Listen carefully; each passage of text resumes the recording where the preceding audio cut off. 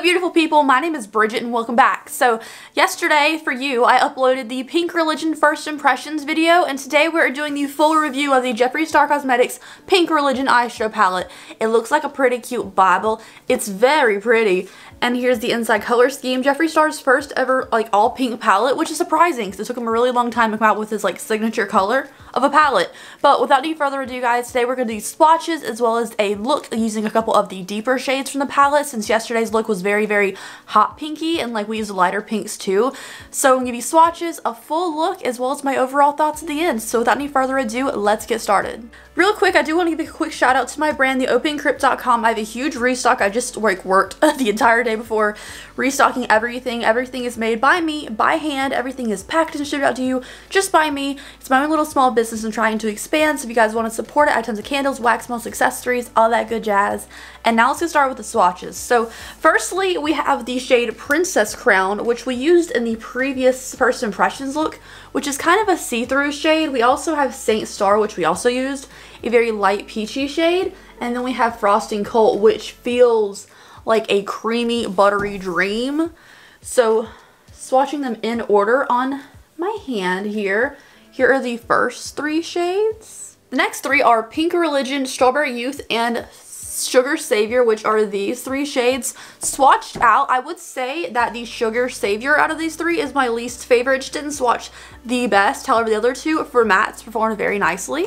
Moving on to the third row, we have Prom Night, Diva, and Lollipop Luxury. Prom Night and Lollipop Luxury are Jeffree Star songs from back in the day. This row are all mattes. I would say the Diva shade out of this one, which is the middle shade here, did not swatch the best, but as we saw in the previous look, it is a pressed pigment, so it's not going to swatch as well. It's something you have to pack, and then blend, but it does give you that pigmentation, and it will stain your eyelids, so be careful with that shade. The fourth row is Jeffree's World, Candy Cathedral, and Pink Fever. This was a little bit of a crumbly shimmer, but it was absolutely beautiful, and I was actually really impressed by the Jeffree's World matte too. Here are the three shades. This is Jeffree's World. It swatched out better than the Pink Fever, which we used in our last look, but overall, really beautiful shades. So row 5 is Beauty Killer, Holy Fire, and Fashion Faith, which are this row right here. I would say my least favorite one is this orange right now. It's the only orange in the palette, but it really didn't swatch that well. But again, it could be a pigment. I'm not really sure. So that is this row. So the last row is Handbag Queen, Dollhouse Lane. And then the last one is Vatican Vanity. So honestly, when I swatched this last row, they came off kind of an ashier tone, which normally I'd be like, ooh, these didn't swatch good. But I really like the muted tone of this purple. I don't like purple eyeshadow, so the fact this is kind of a cooler tone, and this one has a berry cool tone, is intriguing to me. But overall, I don't feel like the Dollhouse Lane pink matte swatched very well. These two I kind of understand, they could be a cooler tone. This one didn't swatch well for me. But now let's get started with the look. I'm going to prime my eyelids with the Jeffree Cosmetics Clean Canvas Base in Fair, and we'll get started. Alright, so now that we've swatched them, I've kind of felt everything, and I've used a bunch of the colors already. I want to do kind of a halo eye for this look. So my eyelids are primed. I'm going to take this little Buff and Blend E39 little stubby kind of dense brush right here, and I'm going to pack on a color first. So I'm going to start off with Beauty Killer, which was this one right here. Kind of a berry tone, a little bit on the deeper end.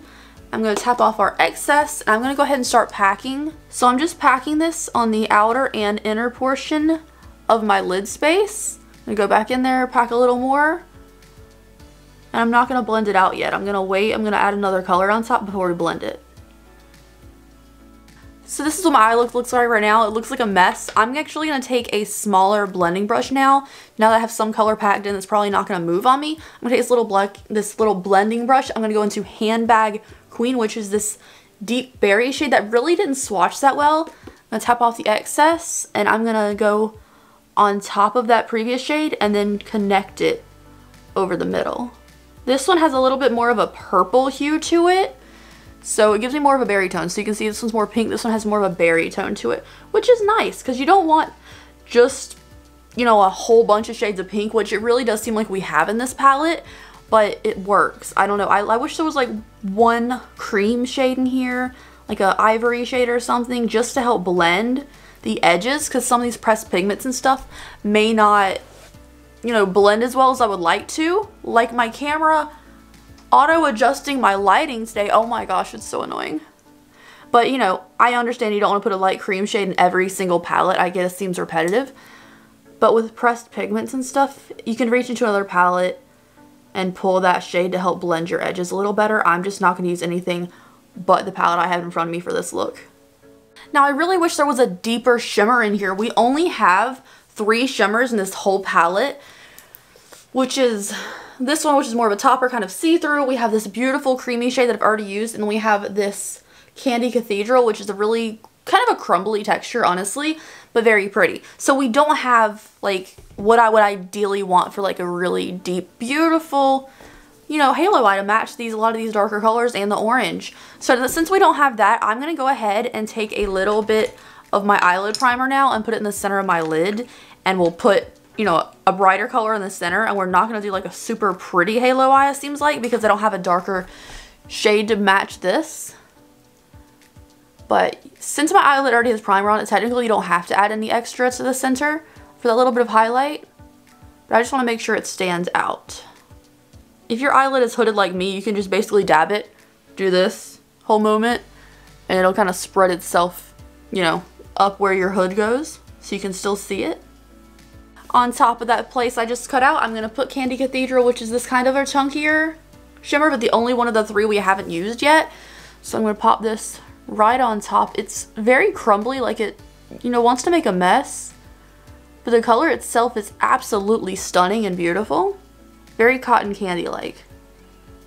I'm going to go in that same brush, no extra product, into this Princess Crown kind of topper shade and just tap over it for a little bit of extra glisten on top. Hopefully that shows up. It's, you know, not the most impactful, but it adds a little bit of something something on top of that other shade there.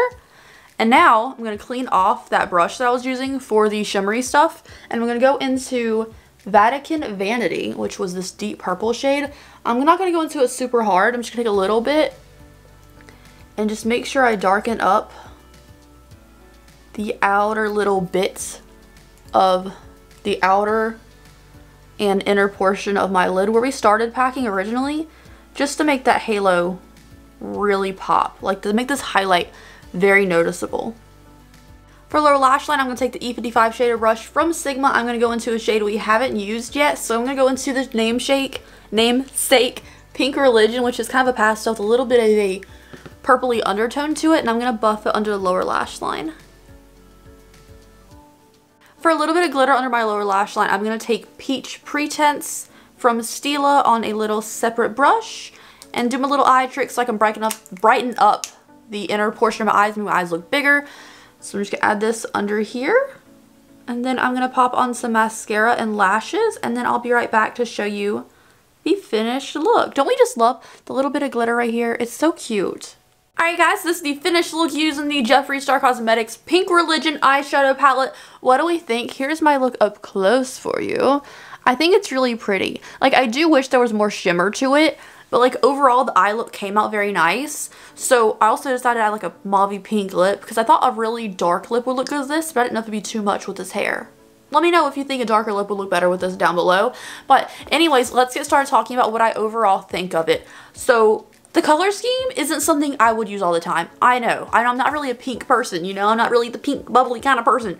But when I do want a pink look, this would be a great resource for that. The packaging is like, mwah, chef's kiss gorgeous. Like the quality of this faux leather, the pretty gold pages in here, like aesthetics, 100,000%, you know? Because again, I'm not religious, but the religious aesthetics being all frilly and filigree and everything is beautiful. And I really love the gold pages too. It just has like a really good look and it has a nice crispy clothes too. The inside color scheme I think could be improved. I personally think pinks and oranges and purples look great with one pop of yellow. You know, if you had one shade of yellow in here, maybe let's take out like this shade, pop in a yellow. I think that would make all the difference in the world to this color scheme. I would also like to see, I know it's a Pink Religion palette, adding different colors, you know, people wouldn't like, but also we have other themed palettes like the Blue Blood and everything, different shades in it too. I really think that would have stood out. I think shimmers in here would have helped. Since we have 3 and one is kind of a see-through topper, I only really think we have 2 shimmers that matter in here.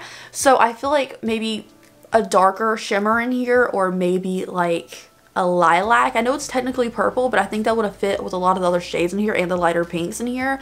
I think other shimmers would have helped. I do like there's this little pop of orange in here, which I think is nice, and a little bit of purple. It does break up the color scheme a little bit, but a lot of the shades do seem kind of repetitive.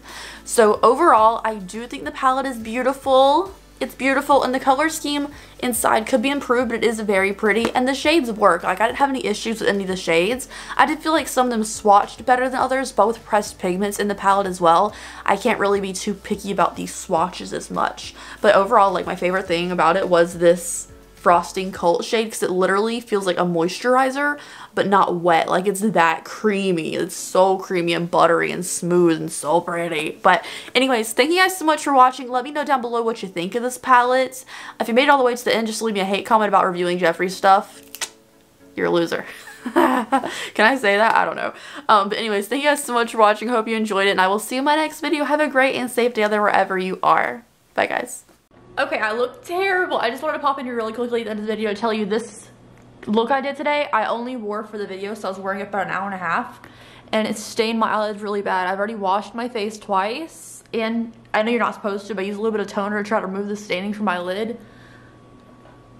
Make sure you're prepared for this if you wear some of the darker pigments on your eyes.